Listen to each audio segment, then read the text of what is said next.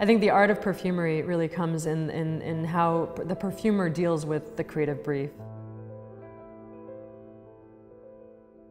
And the perfumer gets a brief like, we'll make it, you know, a summery, oceanic, you know, experience that is reminiscent of the Maldives. And the perfumer is then, you know, tasked to create this beast, you know, and meet the brief, but also make it somehow resonate with as many people as possible, which means that he's trying to, or she is trying to get to the sort of psychological core of the public at large. It's really difficult. It's a really difficult job. So I think when a perfume succeeds or becomes a true art form is when that perfumer nails that.